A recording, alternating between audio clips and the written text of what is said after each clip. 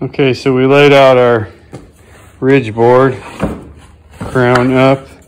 This is our 12-inch overhang off the front of the building, and then we start with our first rafter here, 24 inches on center, down to 10 foot, and then we split it right there, and we'll have a set of rafters split on that. So I figured we've got these boards set up to hold our ridge in place for 10 foot. So mathematically, we know it's a 5 and 12 pitch. We know we're going 5'7" and a quarter inches, I believe it is. And so mathematically, I figured that I needed to be to the bottom of my ridge board from the top plate, 25.5 inches.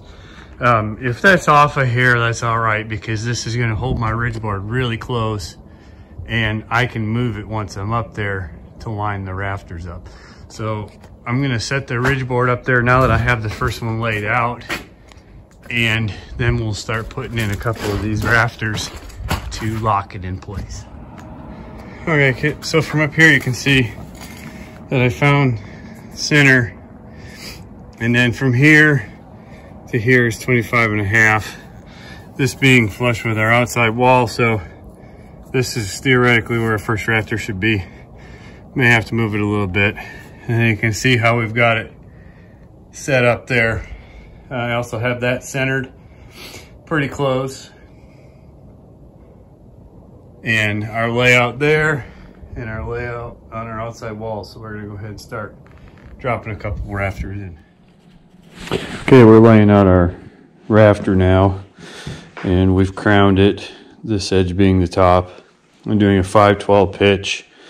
There's multiple ways to do this. I'm going to use my framing square with these stair buttons, or whatever you want to call them, and they're set to 5 and 12, so that when it's on here,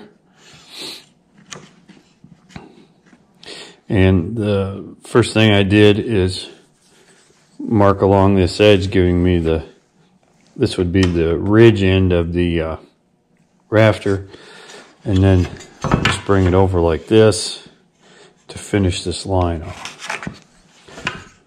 And then this building was not it didn't end on an even number because of the space that we had to fit.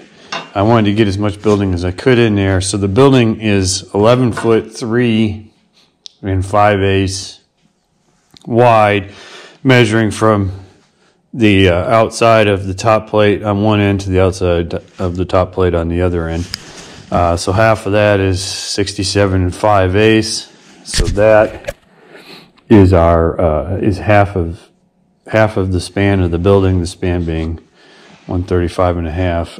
You can reference rafter books. I don't have one with me that'll break that down for you, and you can use your speed square and mark. Like I said, we're doing common, so you pivot and you would hold the 5 here, and you can see we have an angle, and it'll also tell me, so this is a 22.5 degree angle in case I want to cut these on the miter box. But I'm going to step this off because it's an odd numbered width.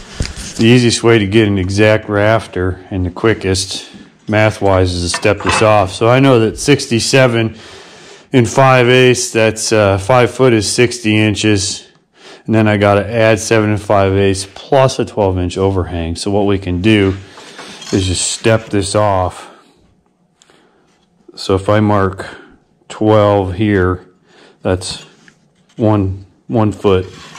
So then I can come over, line up on my edge, mark 12 here, that's 2 foot.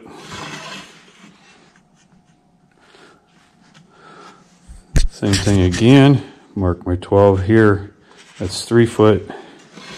And this is, I'm making a pattern that will cut the rafters. So mark 12 again, that's 4 foot.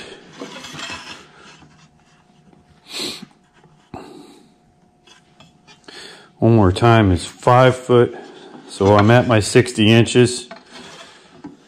So I will come over to this mark, and once I'm there, if you see if I fall across the top, I'm going to come to my 7, get me lined up here, my 7 5/8, and I'm going to come over here and hold on that mark, and then I'm going to mark my 12-inch overhang.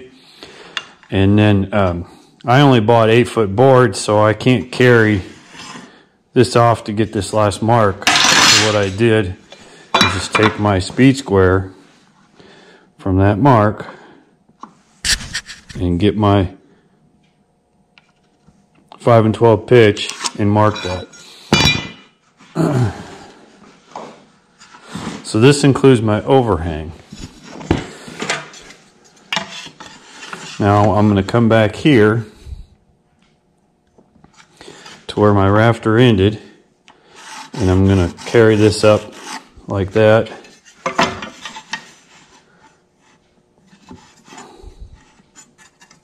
Get that on there right. Finish this line. So when we get to our end of wall number here, or mark, with our overhang being over here, and you carry this through like a bird's mouth cut. And the quickest way to do that is split 12-inch run into thirds, because you need to leave 2/3 of the material here. And so if you divide 12 by 3, 1/3 is 4, 2/3 is 8. So you slide, maintaining everything like it is here, slide down till you get 8. Okay, and you can see that we can draw across here. But I need to add a 1/2 inch back for the plywood that's on the outside of the wall. So I'm going to come over here like that. I'm going to draw my bird's mouth, and then I'm going to come back to that 1/2 inch mark here, and I'm going to draw that down. So this is my bird's mouth,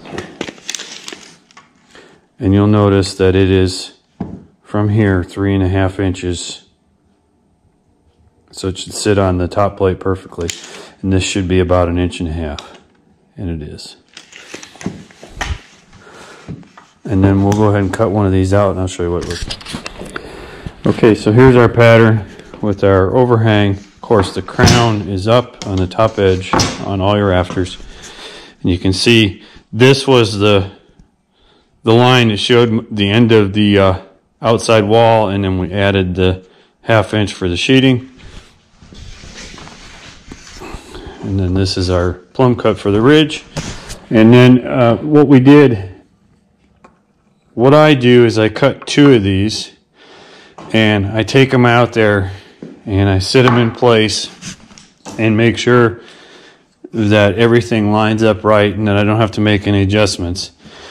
Then I come back down, and our ridge is 1.5 inches wide, so 1/2 inch and 1/2 is 3/4. So after I've gone up and I've fit 2 together point to point here, and I've sat them on the wall and I'm sure that they work, then I'll come down and I'll cut 3/4 inch off of here for 1/2 the thickness of the ridge board, and then this will become my pattern, and I'll use this to trace all the rafters, and then we'll just go put them up. Okay, so I'm up here now. We didn't get a chance to film putting these up. Once we got going, we had to just keep rolling with it, but I will show you how things work here. You can see how the rafters drop in and line up on the ridge.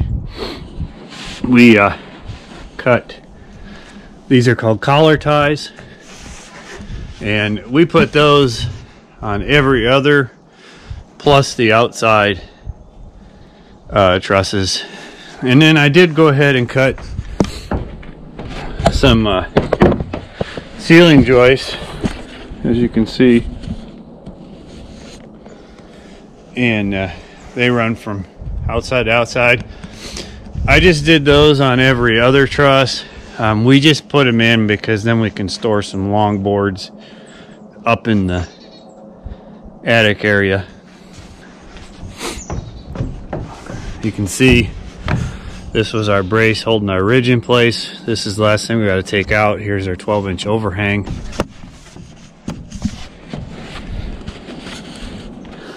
Each one of these is on the line.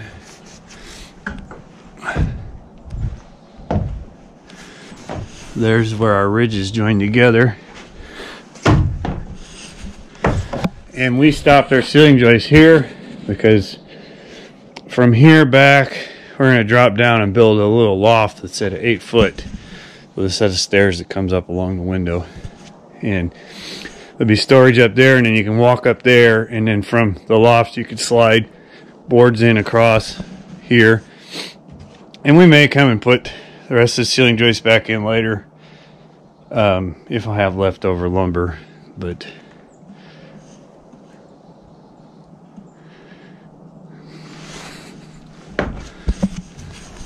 this is an example of the bird's mouth with the 1/2 inch added on. You can see the sheeting just barely touched it.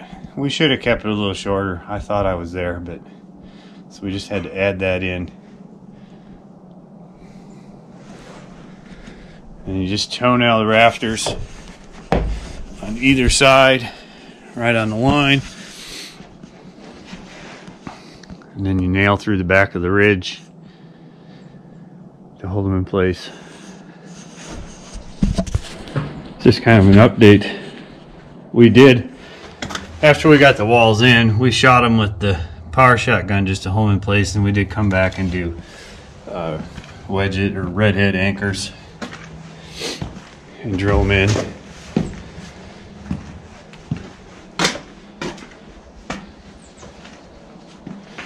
And then I like to leave the jack or trimmer studs out, and then I shot power shots in, and then we set the jack studs on top. That helps keep that wall from moving. Of course, you put an anchor close to it anyways.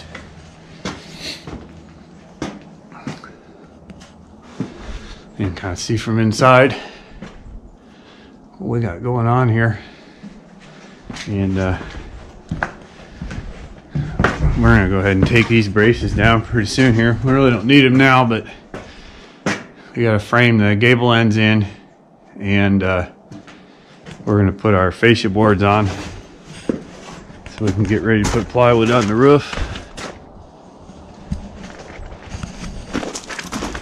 So we went ahead and cut the window and door out, and we did get the sheeting run up on the sides. We left the gables so that we could just go ahead and take it all the way up once we frame the gable ends in.